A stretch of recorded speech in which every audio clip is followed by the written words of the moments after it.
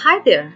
In this tutorial, we will show you how to add a beautiful price menu by using ElementsKit's Price Menu widget. First of all, visit the ElementsKit widget area and enable the Price Menu widget. Then click on the Save Changes button.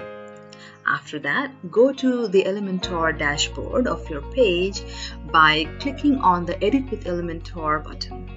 Search for Price Menu widget from here, then drag and drop it on the plus icon, then choose the style, price position, and enable or disable the hide separator. After that, add items by clicking title, description, and price. Also add image from your media library or existing uploaded files. Then enable button, button text, button icon, and icon position.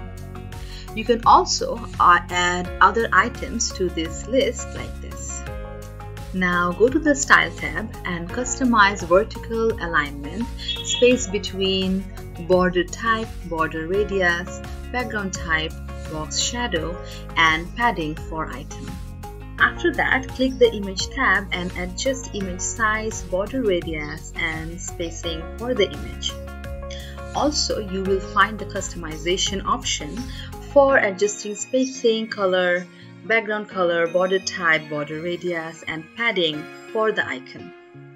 Adjust those from here. Same as the icon, customize the content, button, and button icon. Finally, press the Publish button after making all the adjustments. Now let's preview the added price menu using ElementsKit.